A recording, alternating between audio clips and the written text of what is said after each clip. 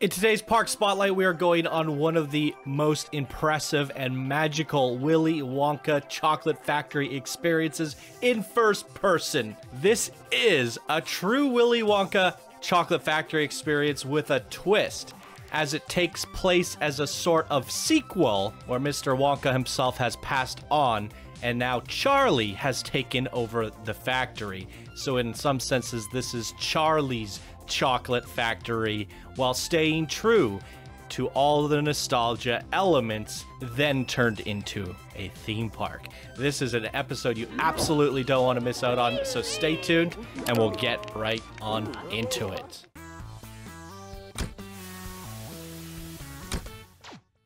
Heyo, my Polanic Coaster friends, Johnny5 Alive here, and welcome back to another episode of Park Spotlight Contest Edition. Today we're looking at Willy Wonka's Chocolate Factory, created by Gabriel the Fuzz, and here they say, welcome to Willy Wonka's Chocolate Factory.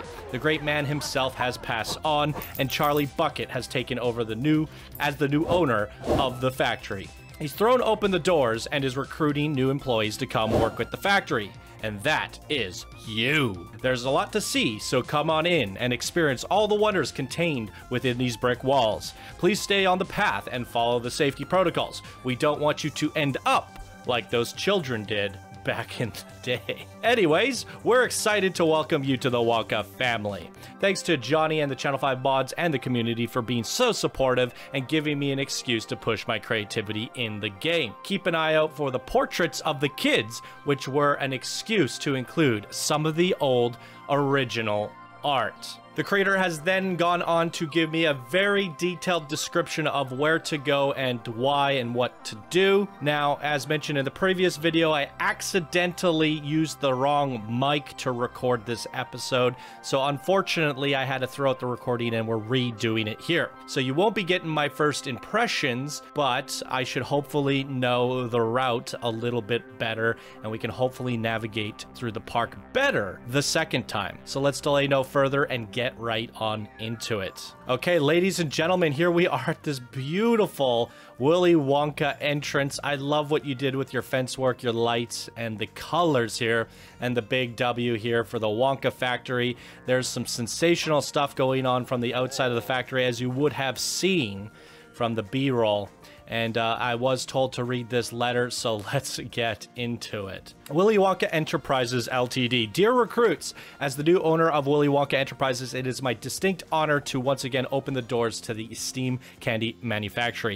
I'm excited to bring new reforms to this company, and I'm focused on bringing Willy Wonka Enterprises up to code to meet the standards of the modern world. As such, I have repatriated the indentured laborers to the native Loompa land and eager to welcome you, our new workforce, into the Wonka family. Please be aware that the safety of the utmost importance here at Willy Wonka. Stay on the path at all time until your training is complete. I was extremely lucky to inherit this factory, but my 4 compatriots found different fate. In memory and as a reminder of the consequences should you not follow safety protocol, I have erected memorials to them within the factory. Let this be a reminder that at Wonka, safety always comes first. Please be reminded that by crossing the threshold into the factory, you agree by the following terms. Whereas the management cannot be held responsible for any accidents, incidences, loss of property or life or a limb. And whereas for damage caused by lightning, earthquakes, floods, fire, frost, flippery, and kind of conditions, consequently, the undersigned take responsibility. Whereas during the terms of the agreement, you become and remain at sole cost and expense at your own request a member in the good standing of any then properly designated labor unions, guilds, or other organizations as defined and determined under the applicable law pertaining persons performing services of the type and character to be performed hereunder. Nothing herein contained shall be deemed to require violation of any written agreement executed between us and such labor union, guild, or other organization which may be in effect at the time of the execution of this agreement, and wherever there is conflict between the provisions of the agreement and other thereelater shall prevail. But in such event, the provisions of the agreement so effected shall be curtailed and limited only to the events necessary to prevent compliance with such payment of any additional compensation. It shall be at minimum that is permitted thereunder. Most sincerely, Charlie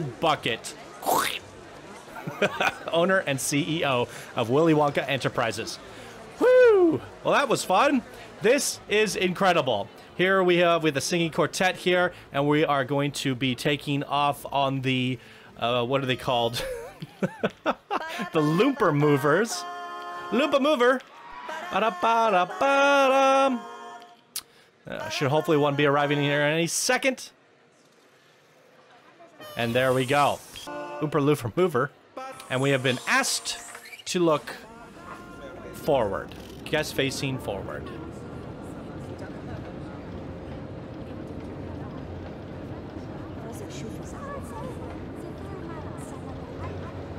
Wow. Look how incredible this Chocolate River area is. The colors are sensational. Loving the purples, the blues, the greens. So much vibrance in here. It looks and feels very much like a Willy Wonka factory. One of the coolest indoor park areas I have ever seen. And we've been instructed to go from ride to ride in a particular order. So we're going to get off here. And now we are moving into the Chocolate River area. A classic scene from the movie. Like I said earlier, it's holding true and nostalgic to the original while also making strides in a new direction of safety. And Charlie is doing his own things. Augustus Gloop, I think he drowned in the Chocolate River or something. I can't remember. Thinking back at the Willy Wonka series, it's actually quite horrible. And you do need a young mind like Charlie to come along and change the ways. And what I'm loving about this creation so far is it really does lend aid to being a sequel and adds closure to the story. We get a little bit more, but told in a different way, and I love that. So this is the Wonkatania, and we have to get to the right boat. Boat 2? Here we go. And they want us to ride it like this, which was interesting. I never ride the boats this way. I usually kind of do an orbit or a track view. But this is kind of nice. It's a little bit more immersive. We get to see all the guests in here. The person steering the ship, even though it's on rails, they just kind of stand there pretending like they're working. Much like any job these days. Just kidding. So yeah, what I like here, we use the Wampa movers. Wampa, I'm getting all the words mixed up. Loompa mover, and that was the first ride to take us into the park, and we move directly over to another transport ride. Well, we could have ridden the first ride longer, and we can ride this ride longer. We're using them to get to different areas of the park. And that's the first interactive transport ride theme park that we've seen throughout this contest. And it's very fitting to the Willy Wonka vibe and story. And that is giving you a tour of the park. And both the boat ride and the Loompa Mover give you a different tour, and if you ride them all the way through, which we will, but in sections and in parts, you will get a full tour of the whole park. But we get off to check out certain attractions, which we're doing here. All right, and now, if I remember correctly, this is the invention room, and this is where they invented all sorts of crazy different candies. I remember they invented some crazy, strange bubble gum in the original, which is over here. And there's the girl that I blew too big of a bubble and flew away or something. I can't really remember what happened. And I really want to go watch the original Willy Wonka some point tonight or tomorrow, depending on how much time I have here. And then also the sequel with Johnny Depp would be kind of fun. I think I enjoyed the original more. And the flavored gumballs, Chinese takeout. And here's the champagne. And if you look up, you drink the champagne and you float. Wasn't there one kid that like drank too much and he floated too high? And I don't think it was champagne in the original, was it? It's a bubbly drink, I don't know. So that's really cool. You really squeezed in everything into this park, and I love it. So now we're entering the nut sorting room. And I guess these little mice here sort through all the nuts. I don't know if that's like a health... Oh, I guess they're squirrels, okay, but it might still be a health hazard. I don't know. All the squirrels getting their hands on them, nibbling on a few. And there's our main coaster attraction. The sword. Okay, and I believe we have to ride this one This is such a cool room. Really love this. Okay, we're gonna go into the sorting machine now. And look at that. We got a nice view of the coaster doing things down there. And we head on up. Whoop, whoop. Head on up. And we ourselves get a nice look at the whole sorting room. And I gotta say, I'm really impressed by what you did here in the center, curving all those basic shapes to make this really neat, almost like water slide room for nuts. And they all funnel down. If this was Planet Zoo, you could actually have balls rolling down these tubes and around to here. That would be really, really cool. So if we ever get a Planet Coaster 2, I hope they integrate some of those fun physics from Planet Zoo so that we can do things like that. Look at this. These are all the nut sorting holes. Nuts are pouring in. And Veruca Salt. Not sure what happened to her. I think she might have ate a bad nut or something. I can't remember. This room is incredible. Oh. Oh. This is her after and before? Alright, so here's the coaster. There's a look at all the stats if you'd like to see them. It's green across the board, 1,500 meters in duration. It's a bit of a doozy of a coaster, and I'll cut to it when it's ready. So the creator did want us to look forward, but I found that the guests were too tall and kind of took up half the screen. In the original recording, before I had to redo this, whoops, what am I doing? I actually rewrote the coaster in track view, so we're just gonna do track view right out of the get-go here. And off we go.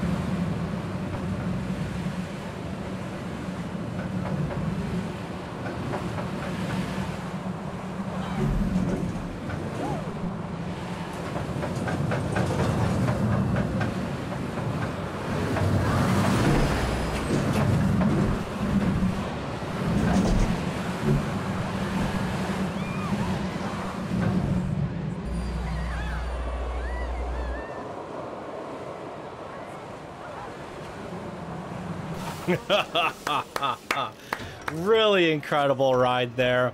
I really love how we get to see all the kind of inner workings and contraptions and behind the scenes stuff of the chocolate factory here, while also going outside and getting a view of the factory itself from a different view. It's just really cool, and I like that everything kind of keeps to the theme of a tour. You know, the tour rides, both transport rides, have been sort of like tours around the park, and the coaster was too. It gave us an even more in-depth look while having extreme factors. And here's the milk mixer. We'll probably go in seat view for this.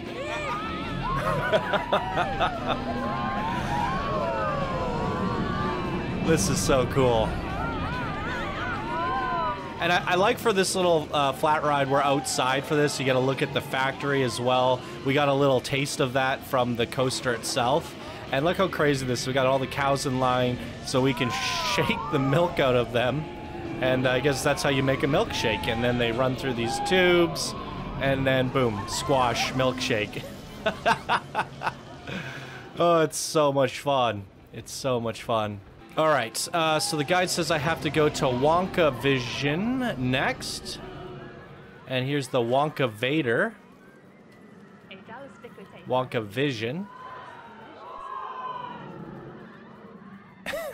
I love this room. This is my favorite part of the entire creation. This is where they took a small chocolate bar and zapped it large or something. Or was it the other way around? I can't remember. I'm pretty sure it was like they zapped them larger so you get more chocolate. I can't really remember, but this bar has got to be the most incredible thing. It looks exactly like a Willy Wonka wrapper bar, and it's just so cool. And the queue is like this dizzy spiral, and the guests actually spiral around it. I have no idea how they know how to navigate through it, but, you know, the AI knows what they're doing, so we're just going to follow them and head on in here. Now, I was basically told to basically turn all the reshade settings off, or a few of them, and we're just going to turn it off, just in case, you know, we don't want to ruin the experience. We want it to be as authentic as possible, and they said they wanted seat 2, so let's go.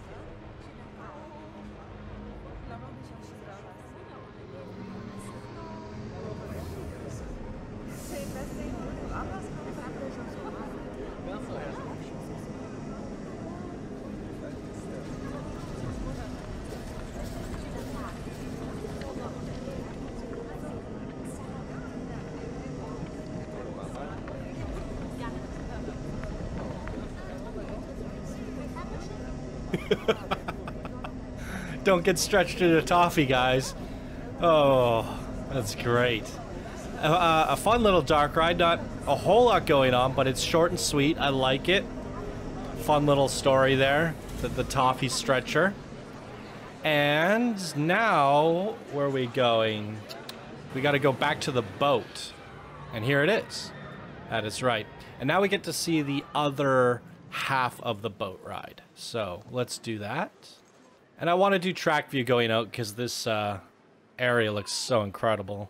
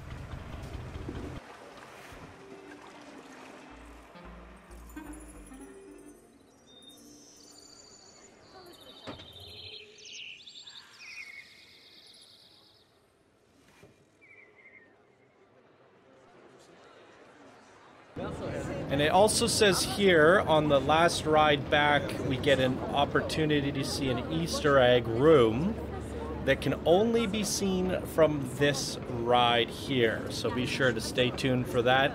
We'll be going back on this Loompa Mover right after the Wonka Vader. The Wonka Vader. Sorry, I called it the Wonka Vision earlier.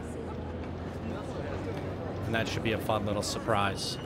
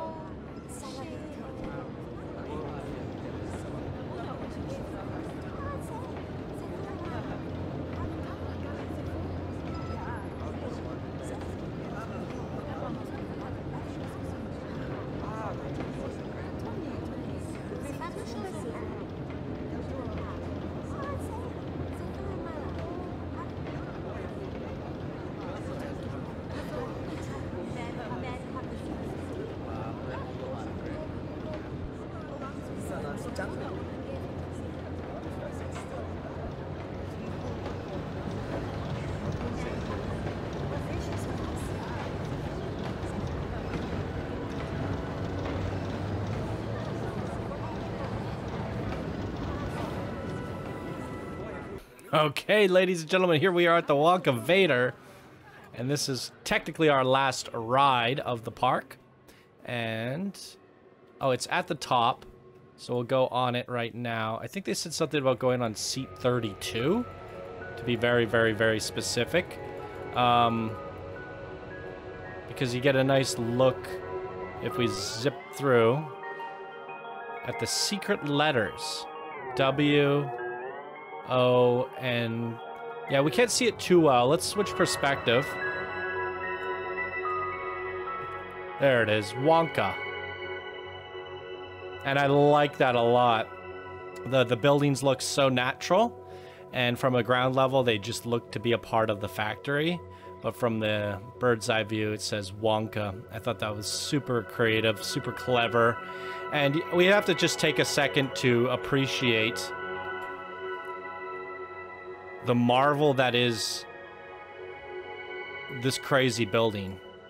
Factory, I should say. This is one of the best looking factories I've ever seen in Planet Coaster history. And it's the best looking indoor theme park I have ever seen. And we've seen many, many Willy Wonka creations throughout the years on the channel. I want to say it is also the best Willy Wonka creation ever made. You have a nice blend between the interior, exterior. It's just so incredible to me. Every little detail, contraption, from the lighting to how you've designed the interior spaces and the track rides to give you a full tour of the entire theme park. It's all indoors. And we're going to get back on the People Mover, and this is where I give my final thoughts. Apparently, according to the creator here, this is the right one. I mean, I've already given some of my thoughts coming down the Wonka Vader, but these are the last looks of the park coming back on the Loompa Mover.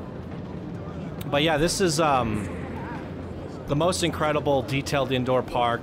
How you've fit these rooms together and filled the exact 60 by 60 mini park space to get all of this working. And you know, you don't just have box rooms. This is a circular room with circular things in them. You have W-shaped rooms, you have letter-shaped rooms. I mean, like, and you've tied it all together to fit the exact specifications required in the mini park contest. And there's not a detail missed here in terms of the Wonka universe. It has everything. It's so colorful, it's so charming. And the cherry on top for this park, it's so crazy. The cherry on top is this room here. No. But this is funny. This is the one hidden room that you only get to see from here, and it is the Pink Penguin freezer. Gotta give a little shout out to the community there. So funny. And The cherry on top for me was the fact that this is a true sequel to the Willy Wonka movie series, Willy Wonka stories, I should say, that Charlie is in fact in charge now. And this is what it looks like years later when Charlie's all grown up. And it very much feels like closure. It feels like closure to me because Willy Wonka was a crazy man. A lot of bad things happened to those children. It was almost like a creepy horror story on a PG level, you know? And it's just so nice to see it in a different light where Charlie's in charge and safety comes first. But at the same time, Charlie's gone and amplified that by adding theme parks, roller coasters, tour guides, and you get to see the fun factor still there and the mystery still there, the nostalgia still there with all the little pictures of the previous kids that had things go wrong with them in the previous Willy Wonka factories, and it's all just there. But it's done in a new way that fits the story and the lore so perfectly. It's like your own spin on things without breaking the rules of what makes a good Willy Wonka story. It's all here, from the trucks to the chocolate bars to everything that you see in the movies. It's just now under the regime of Charlie. I love it. And I just gotta say that this exterior here, look how complicated it is. These rooftops, the way they're shaped, and they mash into this different shaped one. And this even has, it's not just like a perfect cylinder on top. It has these arching rails. You have the letters in here.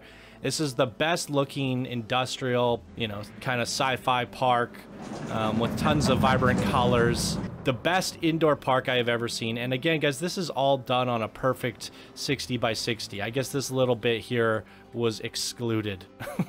But like that gives it some shape and some undulation and, you know, unique angles. It's not a box, even though it all comes together from a bird's eye view as almost a box. Every room that you're in is uniquely shaped, and that is what makes a good indoor theme park. I've had people say to me in the past, should I make an indoor theme park? And I say no. And I've seen indoor theme parks where it's just kind of like a box with a roof on top, and this does not come across that way. I am very impressed at this being the most immersive indoor theme park, the best Willy Wonka representation on the channel so far, over 5 years, and the best factory. It has it all. I have no complaints, no critiques. Actually, one small critique, I think it could have used a little bit more ambient music, but it was 50-50. There were areas where it was bustling, and there was areas where it had ambience here, but then there were a few areas where it didn't.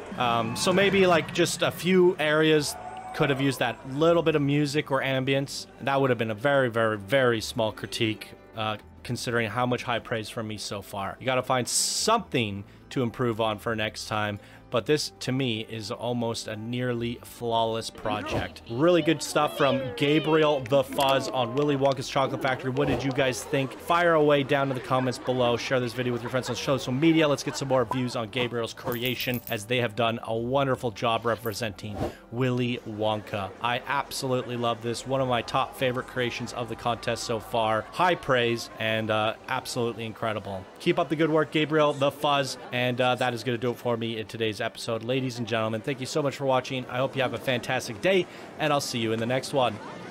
Bye now.